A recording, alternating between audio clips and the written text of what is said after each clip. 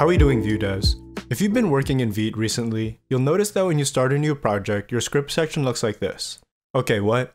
Is this the options API, composition API? Where's the setup method? This script setup syntax is a proposed change in Vue's Git RFCs. To be clear, this is not intended to completely replace any of the current ways to write code.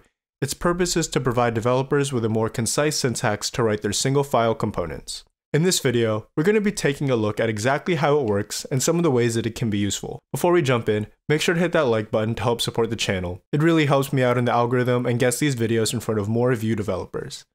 Alright, let's go. So first, let's get a basic overview of how script setup works. In script setup, all of the top level bindings are exposed to the template. In the composition API, most of us are used to returning anything we want exposed to the template directly from our setup method. With this proposed syntax, the data, computed properties, and methods that we declare are all automatically exposed to the template. But not just that, also directives and components that we import into our script are also available in our template. And the reason for this is that it makes your single file components so much simpler.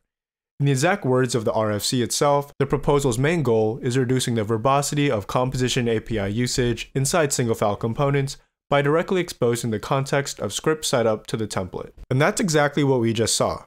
By not having to worry about creating a setup method and returning exactly what we want to expose, we can simplify our code. So now that we know what script setup is, let's take a look at some of its more advanced features. First, you may be wondering how to do standard Vue operations like access and declare props, emit events, and access our context object. In the composition API, these are simply arguments on our setup method, but in this script setup syntax, we can access these same options with 3 imports from Vue.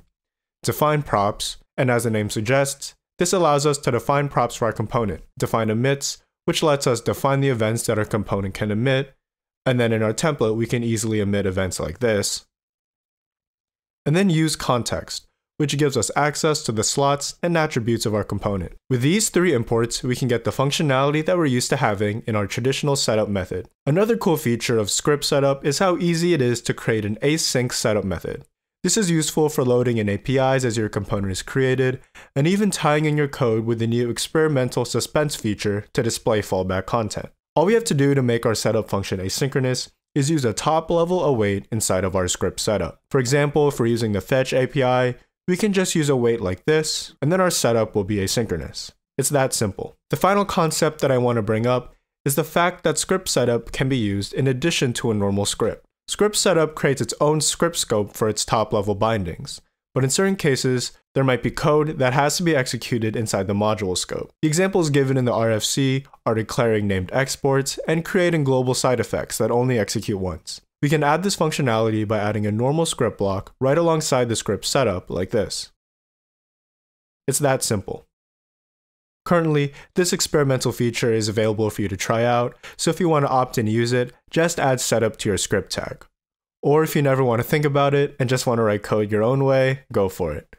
To learn more about the script setup, the link to the full RFC with its motivations, exact syntax, and more technical implementations is down in the description. So that's all for this video. I hope it cleared up what this new script syntax is that's all inside your Vite app. Thanks for watching, and if you enjoyed the video, please like and subscribe for more Vue content.